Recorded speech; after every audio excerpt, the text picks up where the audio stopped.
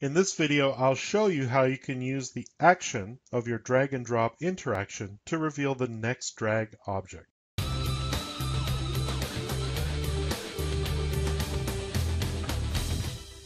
Okay, let's get started here. So I got a message from Vignesh, and Vignesh was basically asking how you can create a new drag and drop interaction where you have multiple drag objects that start off as hidden, and as you drag the first one over, the second one gets revealed, and so forth and so on. And so I think I have a solution for it. I'm not really sure why Vignesh wants this. Um, but I'm using an example of playing cards where you simply need to drag the playing cards to the boxes that describe the suits that they're in. So hopefully this is close to what Vignesh had in mind, and we'll give it a shot here. I've decided just for interest's sake is to show you how to set up a drag and drop not using the interactive wizard or interaction wizard, the drag and drop wizard. What we'll do is we'll start off with the drag and drop property inspector here, and with no drag and drop in place, there's nothing there right now. So we're just going to hit the plus button here, and all that really happens at that point is that it creates a submit button, and I'll just slightly reposition that. And now I can select all of my objects. In this case, I'm going to start off by selecting the cards. And we'll start off with the clubs, and we'll mark that as a drag source. We'll do the same thing with the heart card. We'll mark that as a drag source. And we can do the same thing with the diamond card, drag source, spade, drag source. And now we can select the heart drop and call that a drop target. And clubs, sorry, we want the club drop and drop target. And we need the diamond drop. See, I've labeled these all in advance, which makes for doing this process a heck of a lot easier. And spade drop, we'll mark that as a drop target. And then the final step in this process is to identify where all of these go. So we'll just do that real quick here.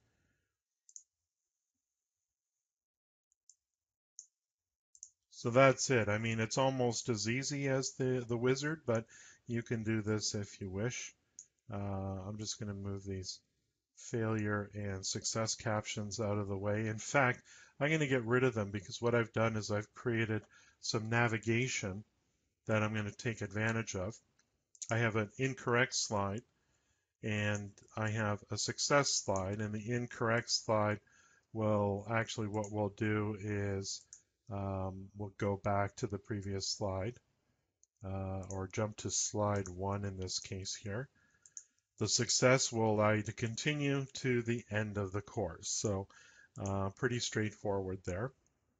So what I want to do is on success, I want to jump down to slide 3 in this case here, and on failure, I want to jump to slide 2, which will give me a different message.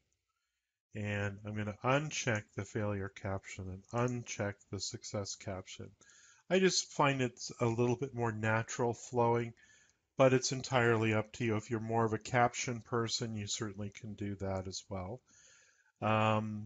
You can leave auto submit correct answers on, but I think I'll check it off, but I'm going to leave mine unchecked. I am going to add an undo button, so if the user drags something over and changes their mind, I want them to be able to drag it away. I also want a reset button, again giving users the greater number or amount of flexibility.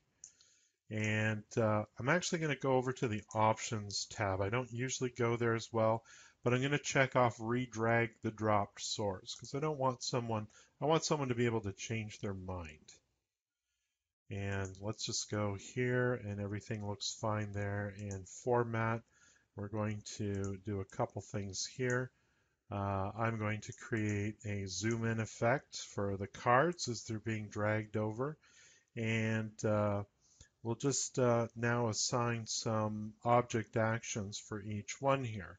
So the first card, and the card that is going to start off as visible in output, you see all my remaining cards are not visible in output. So I now need to set up some actions when the club gets dragged over to the clubs box. So object actions. Now, in this case here, I'm just going to move my accepted drag sources box over here so that I can see what I'm working with here. So I'm working with the clubs first, which means I don't want to be able to drag the diamonds, hearts, or spades to that box. I'm going to uncheck accept all and then leave this to go back. So the card, any other card that gets dragged to clubs will be rejected, but I want to set an action for when the correct club, the 10 of clubs, gets dragged to the club box. So we're going to set the action to show the hearts, in this case the 7 of hearts. So I'm going to select that. I don't want it to continue playing the project because there's more to this interaction to happen. So I'll uncheck that, click OK again. And I'm going to do the same thing for the hearts. So object action. Again, I'm just going to move this over here so we can see it clearly.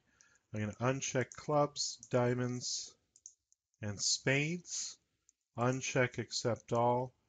Go back, and the action will be to show the next card available, which in this case will be diamonds. And again, uncheck continue playing the project. Click OK, click OK. Again, do the same thing here.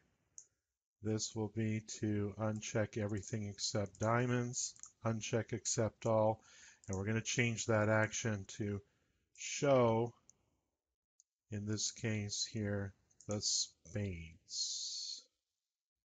This is the 8 of spades.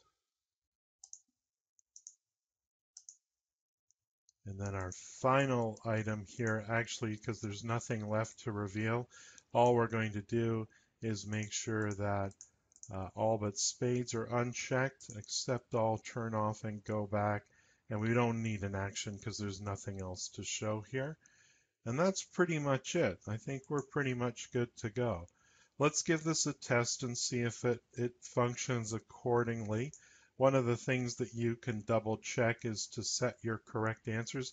The arrows kind of reveal that, but you can just double check that everything's fine. And in fact, you could even set this up to be a sequence if you wanted to force people to do this in the correct order. But the fact is that because all but the current item is invisible, there's really no choice but to do it in order anyway. But let's take a look at it. We'll see how this works.